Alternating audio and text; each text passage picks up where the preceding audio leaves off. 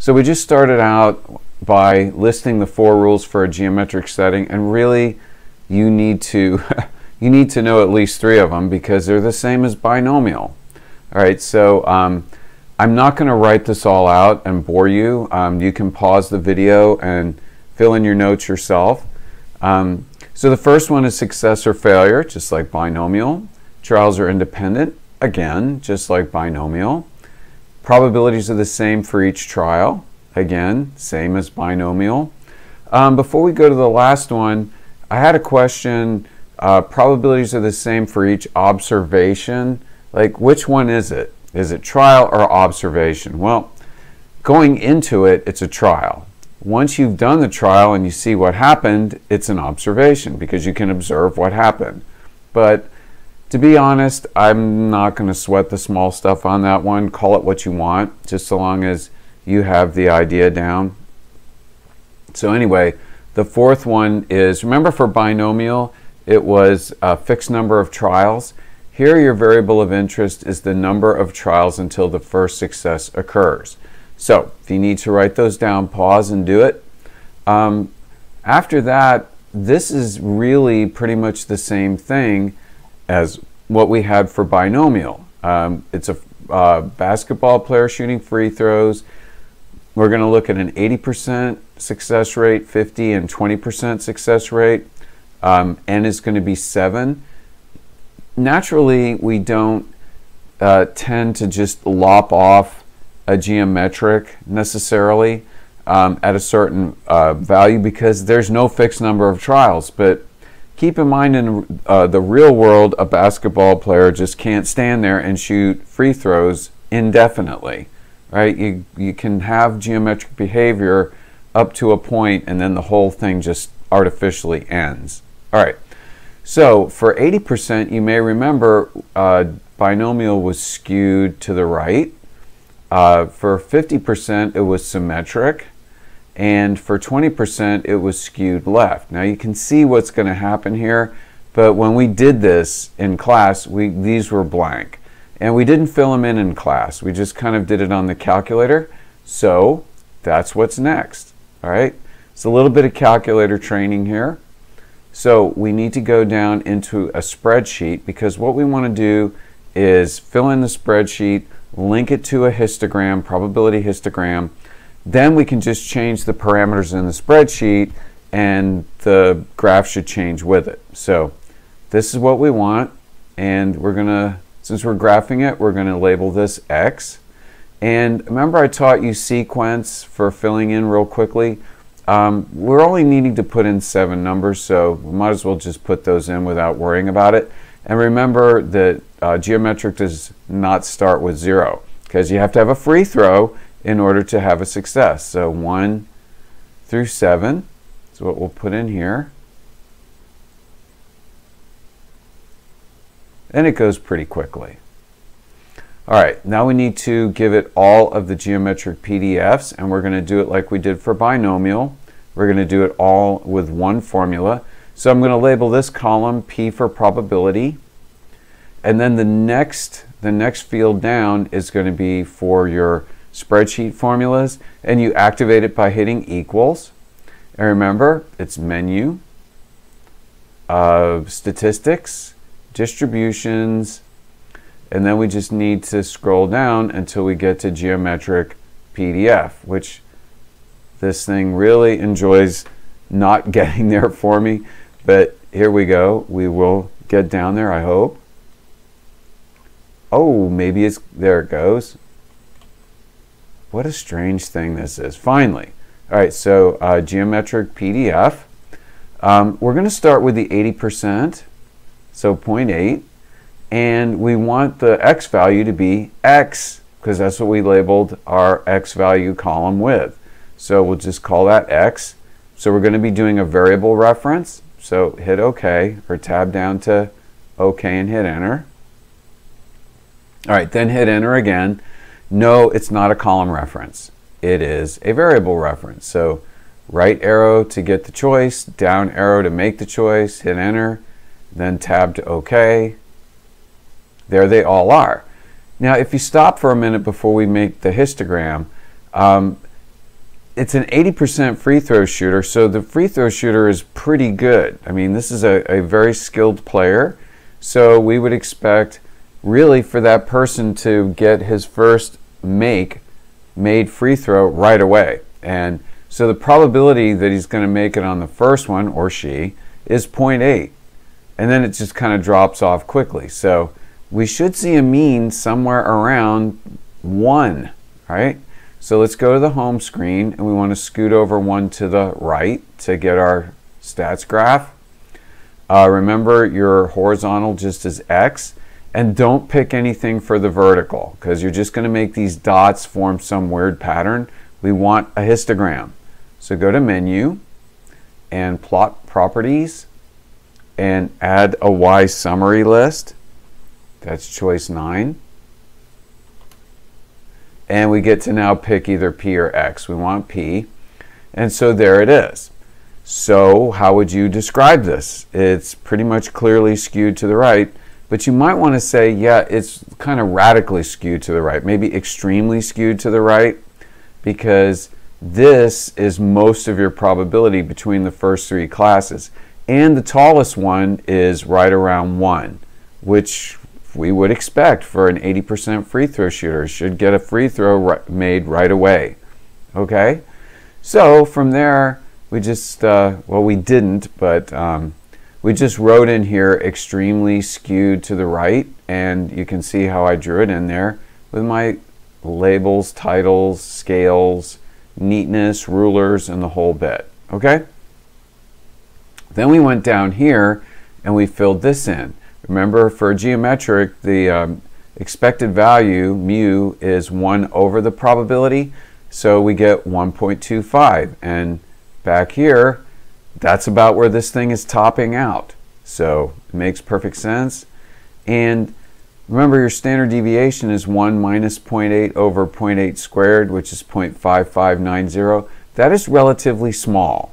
And again, you have not much spread here. I mean, I know it seems to just stretch out for a while, but most of your probability is packed in at one side, so it makes sense to have a probability that's pretty small. Okay, so doing this now for the other 2 options is really quick.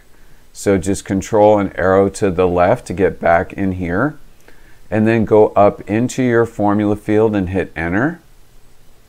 And now that it's selected, you can just arrow in there and change the 0.8, go past it, and then delete back and just change it to 0.5.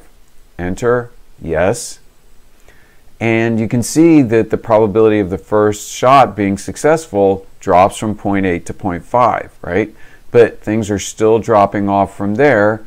So when we go and look at the histogram, which should already have been made for this situation, see, it's still skewed to the right, but it's more gradual. Let's just call it skewed to the right and leave the extreme off of it. Okay? So back at the drawing, you can see it's that's what we wrote in here, skewed to the right. And well, the expected value is 1 over 0.5, which is 2. And that makes sort of sense because, you know, the balance point for this is somewhere right around here, maybe here. And that's about 2. And the standard deviation gets bigger because you have more of a spread here. See how it's more spread out? All right. And so the last one, let's see. Let's go back here and control arrow left, and we'll go up here and hit enter so we can change the formula. And we want that 0.5 to go to 0.2. So pass the 5, delete back, change it to a 2, hit enter twice. And now this is all the way down from 0.8 to 0.5 to 0.2. But still, this is the biggest value because everything that comes after gets smaller and smaller and smaller. All right?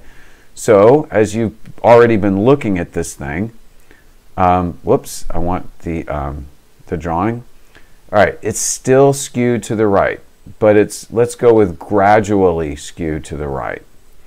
And yeah, so all geometric distributions are skewed to the right, no matter what the probability is. It's just they become more gradual in their skew as the probability values get smaller.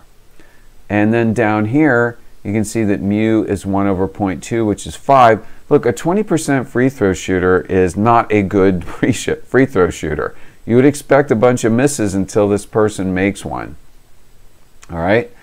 And the standard deviation got bigger because, you know, the spread was even more obvious. Now, the one thing I can say here is I really should put shot, shot, shot, shot, shot, shot. It needs units, and for some reason, idiot me didn't put it there.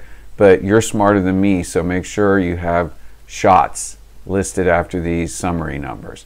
So here, all the distributions are skewed to the right, becoming more gradual as the probability values get smaller.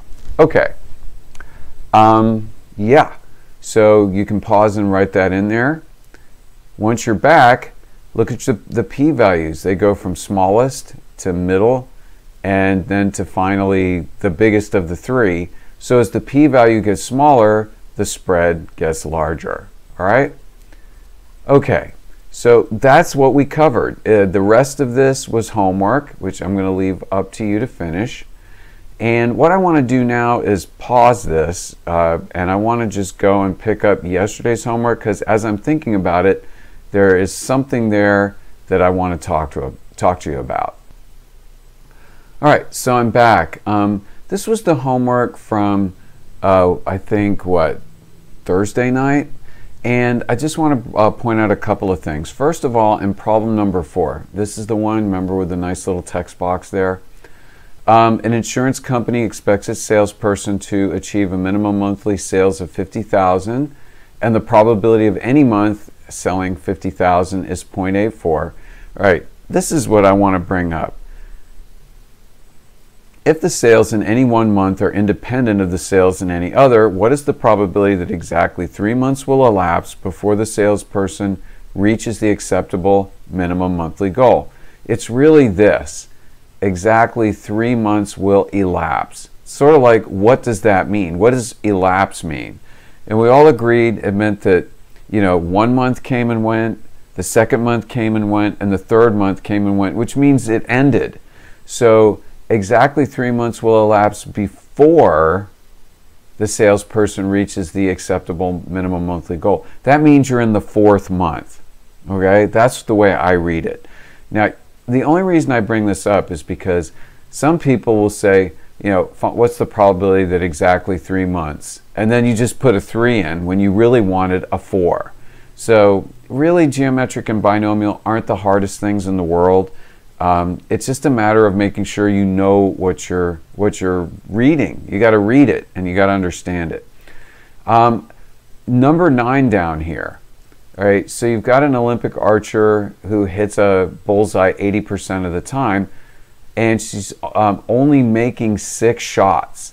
Right? That seems to be binomial for anything because it seems to be an upper limit. But again, you can't take an archer and just have them shoot an arrow in the air forever, right? In the real world, geometric models do stop because you just can't keep going forever.